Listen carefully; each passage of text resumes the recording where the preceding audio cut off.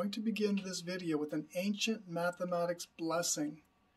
The asterisk indicates the date and the author of the blessing, which I will reveal at the end. This is a blessing that I gave to my students at the end of each course so that they could go away encouraged. It reads, "May you be a natural with figures. May you enjoy life a whole lot. May you be an integral part of the universe. May your thinking be rational. May your fears be irrational. May your faith be real. May your enemies be imaginary. And may your problems not be too complex."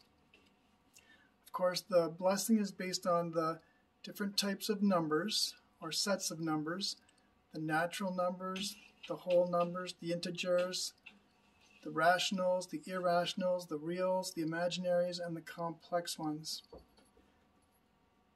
When and by whom was this written? Well, let's check it out. Well, what do you know?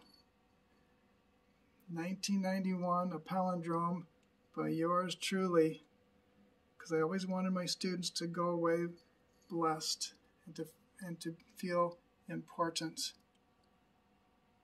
There you have it.